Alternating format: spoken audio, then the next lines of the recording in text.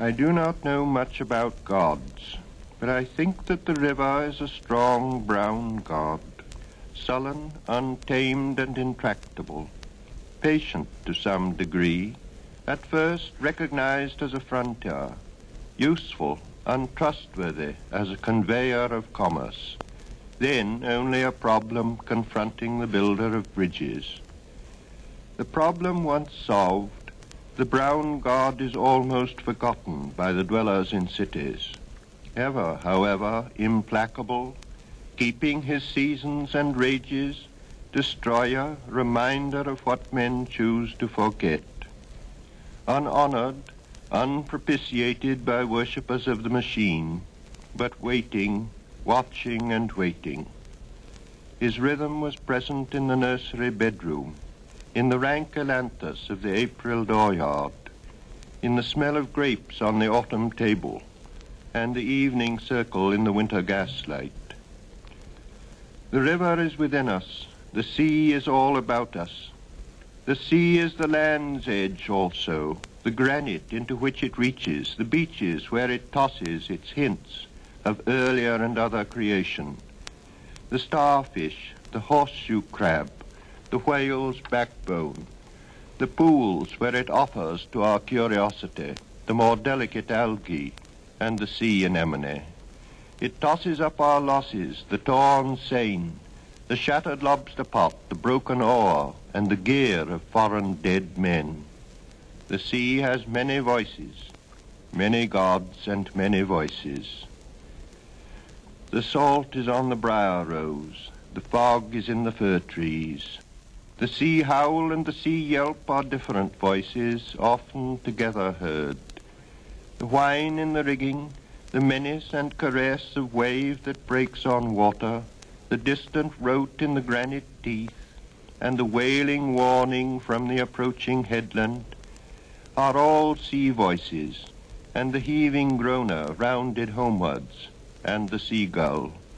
And under the oppression of the silent fog, the tolling bell measures time, not our time, rung by the unhurried groundswell, a time older than the time of chronometers, older than time counted by anxious, worried women, lying awake, calculating the future, trying to unweave, unwind, unravel, and piece together the past and the future, between midnight and dawn, when the past is all deception, the future futureless, before the morning watch, when time stops and time is never ending, and the groundswell that is and was from the beginning clangs the bell. Where is there an end of it, the soundless wailing, the silent withering of autumn flowers, dropping their petals and remaining motionless? Where is there an end to the drifting wreckage, the prayer of the bone on the beach, the unprayable prayer at the calamitous Annunciation?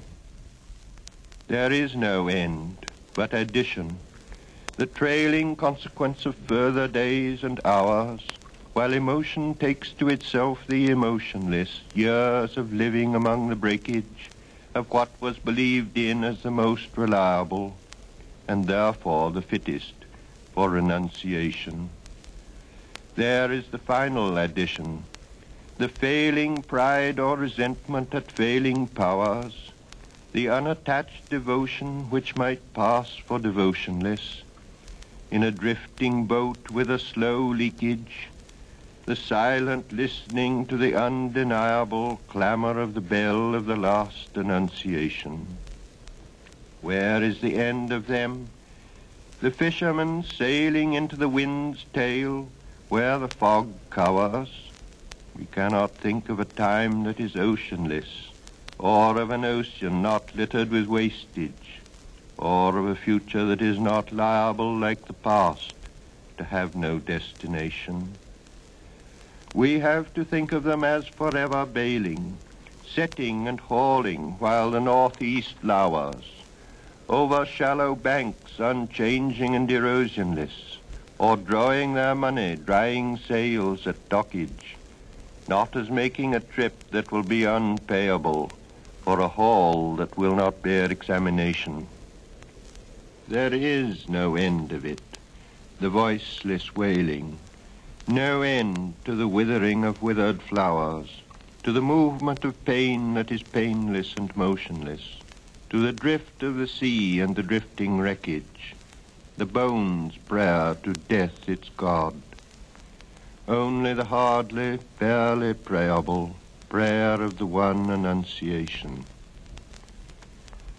It seems, as one becomes older, that the past has another pattern and ceases to be a mere sequence or even development, the latter a partial fallacy, encouraged by superficial notions of evolution, which becomes, in the popular mind, a means of disowning the past.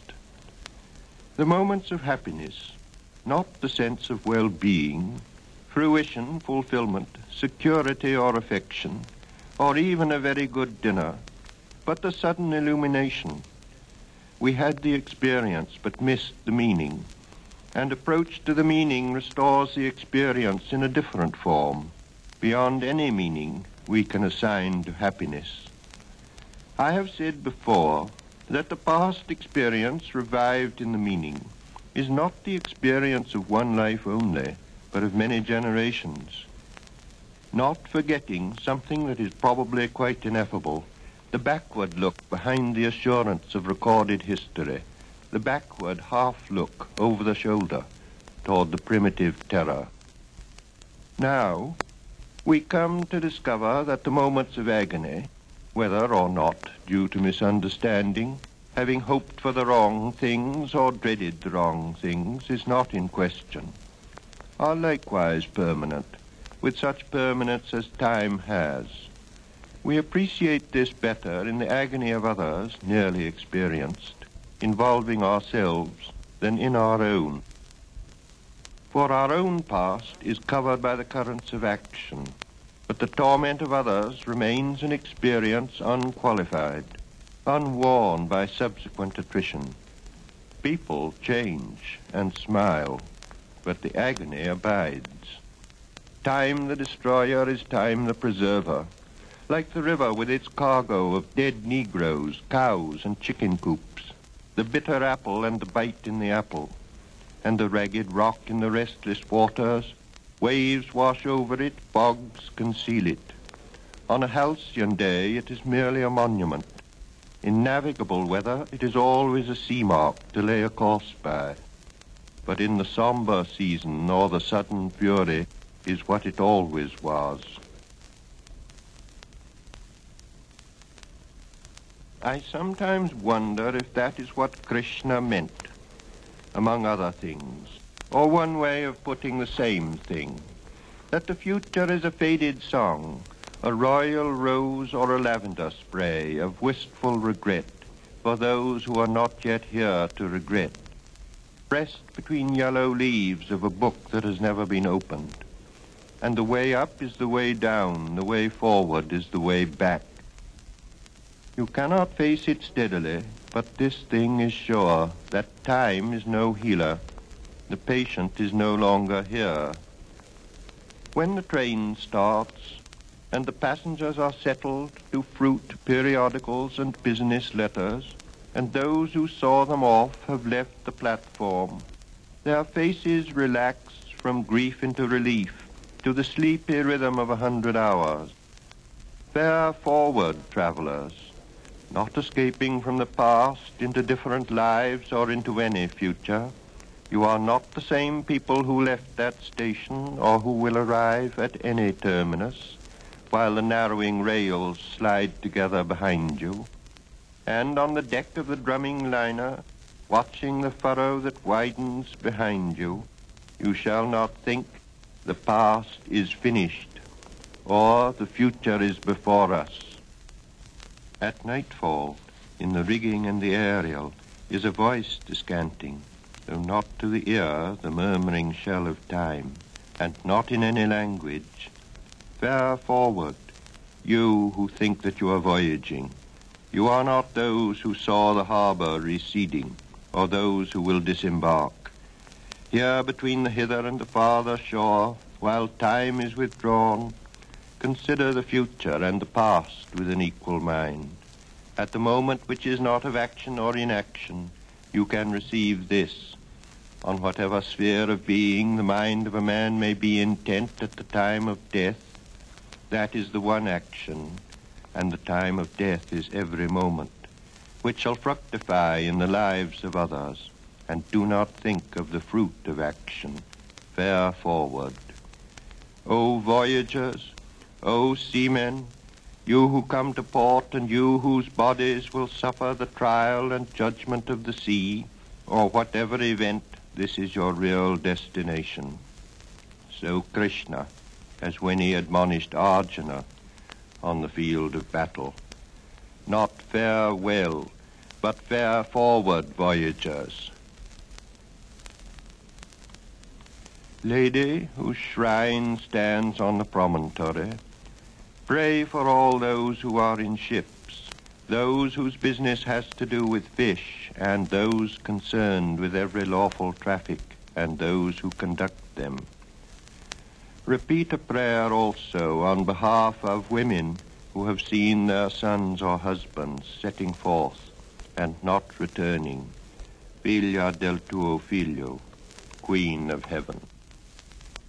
Also pray for those who were in ships and ended their voyage on the sand, in the sea's lips, or in the dark throat which will not reject them, or wherever cannot reach them the sound of the sea bells, perpetual Angelus. To communicate with Mars, converse with spirits, to report the behavior of the sea monster, describe the horoscope, haruspicate or scry, observe disease in signatures, evoke biography from the wrinkles of the palm and tragedy from fingers, release omens by sortilege or tea leaves, riddle the inevitable with playing cards, fiddle with pentagrams or barbituric acids, or dissect the recurrent image into preconscious terrors, to explore the womb or tomb or dreams. All these are usual pastimes and drugs and features of the press, and always will be, some of them especially, when there is distress of nations and perplexity, whether on the shores of Asia or in the Edgware Road. Men's curiosity searches past and future and clings to that dimension. But to apprehend the point of intersection of the timeless with time is an occupation for the saint. No occupation either, but something given and taken, in a lifetime's death in love, ardor and selflessness and self-surrender.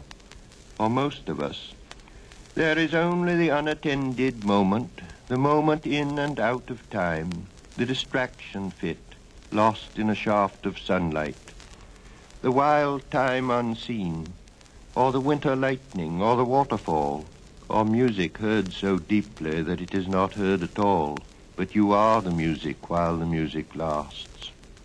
These are only hints and guesses, hints followed by guesses, and the rest is prayer, observance, discipline, thought, and action. The hint half guessed, the gift half understood, is incarnation. Here the impossible union of spheres of existence is actual. Here the past and future are conquered and reconciled. Where action, where otherwise movement, of that which is only moved, and has in it no source of movement, driven by demonic, chthonic powers, and right action is freedom from past and future also. For most of us, this is the aim never here to be realized, who are only undefeated because we have gone on trying. We, content at the last, if our temporal reversion nourish, not too far from the yew tree, the life of significant soil.